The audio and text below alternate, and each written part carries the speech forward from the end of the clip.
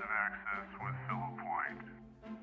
Windows 10 provides controls for setting up a computer for persons with limited or low vision. Right-click on your monitor, go to Personalize. In my last video, I talked about how to change the colors, and you'll see that there is a problem with Windows 10, and that is if you do change the colors, there's sometimes a contrast issue on some of these links. You see, put my pointer over here, these are actually links, but they're very difficult to read. If someone has low vision, they may need a whole different system. So let me change the color here, and I'm going to change it to a warmer color, such as this orange. And then you'll see right here that now you have white letters on orange, and that isn't necessarily the best visible means of setting up the desktop or setting up the Windows 10 system.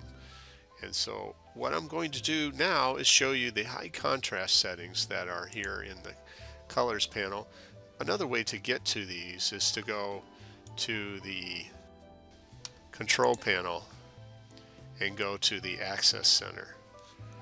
But right now I'm just going to use the high contrast settings, and this allows me, when I turn this on, and there's two ways to turn it on. There's one to switch it on here, and the other is to use a keystroke that I have set up. So I'm using the mouse here and setting up the high contrast. So the next thing we're going to look at is how that affects Microsoft Word.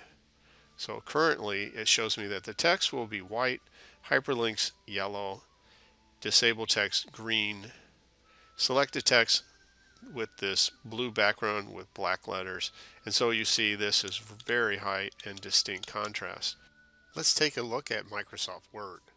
So here is the white letters, and you see the white letters for the menus. Now let's go back and change this to high contrast white, and it basically inverts the entire setup.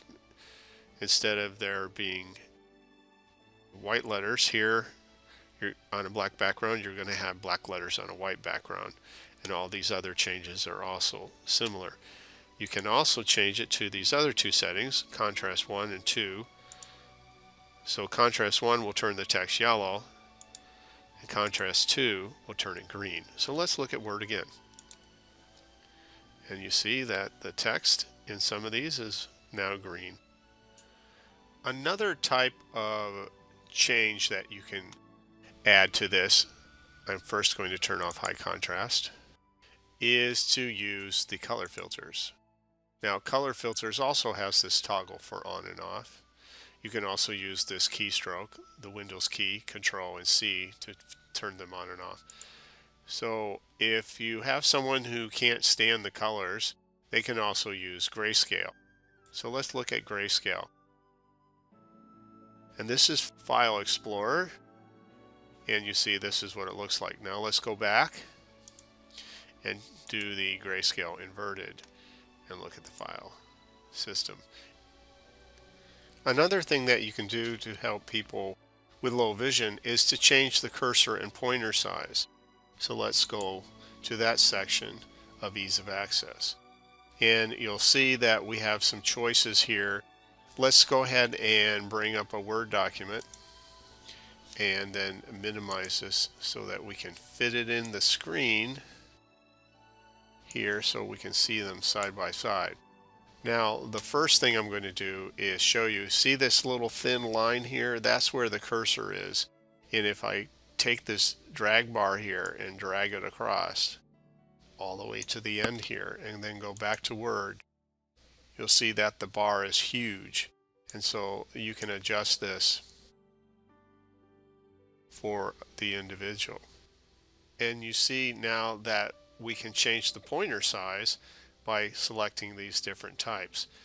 I'm going to show you right now that the mouse pointer is small and the I bar is small. So if I put my pointer on this screen here, or on this screen, that's the I bar and that's the pointer, and you see it's kind of small. So if I come over here and check this one, let's go back to Word, and now you see the I bar is larger, and when I come over here, the mouse is larger.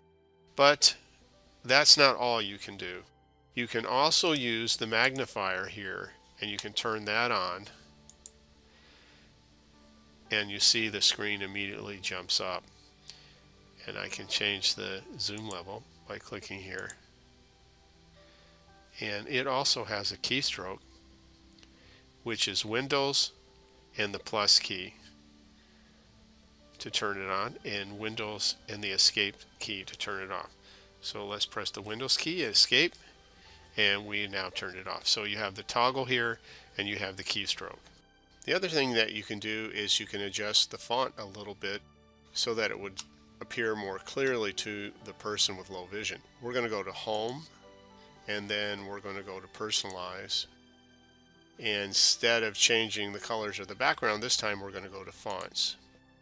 And then over here on the very right it says Adjust Clear Type Text, and you click that, and then you turn on the clear type, and it's supposed to make it easier to read. Then you click Next, and there's kind of a test that happens. So you click Next, and it will have you adjust your monitors. So you have the person sit and look at the two choices, and then they click Next, and then they find the one that's the clearest to them, and they click and click the Next button until they have selected the clearest looking type each time they go through this. And then they would proceed through the next monitor as well if they have two. And so then you do the same thing. And when you finish and you go back to your desktop, they should be able to see a clear type here. That about covers everything I have for you. You can buy commercial software such as ZoomText to enlarge the screen and do some of these same changes, inverting the screen, changing the color, and so forth. But that's a commercial product. But for Windows 10, that's what you have, other than using a speech software such as the feature called Narrator.